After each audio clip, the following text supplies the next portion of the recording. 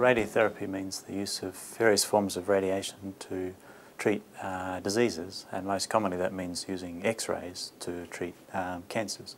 Well, radiotherapy actually works by causing chemical changes within the cells of a person's body, and it does that both within the normal tissue cells and the malignant cells, but by having a small dose of treatment each day, the normal tissue cells are more capable of repairing themselves in between each treatment than the cancer cells are, so the cancer is gradually destroyed.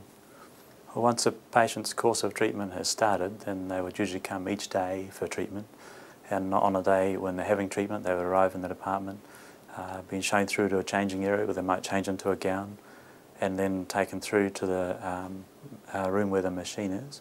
Then they would be asked to lie on a table and placed in position, and the position would be very carefully adjusted using markings on the patient's skin. And then the table is moved into the path of the beam and lined up with the lights that emerge from the treatment machine.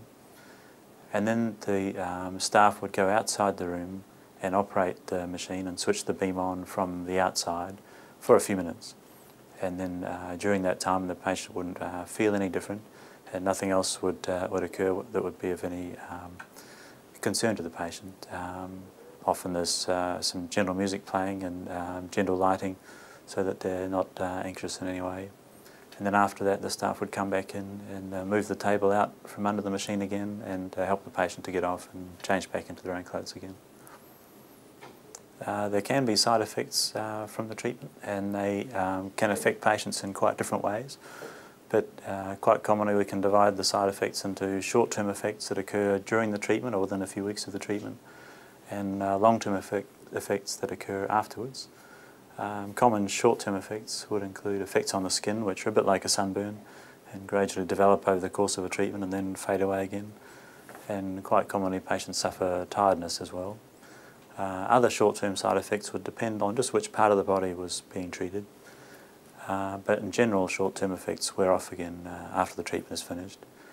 Long-term effects can be quite serious effects, and they can be permanent effects and hard to treat, but we keep the risk of those things occurring to a minimum by limiting the doses that we give, in particular the dose that we give each day.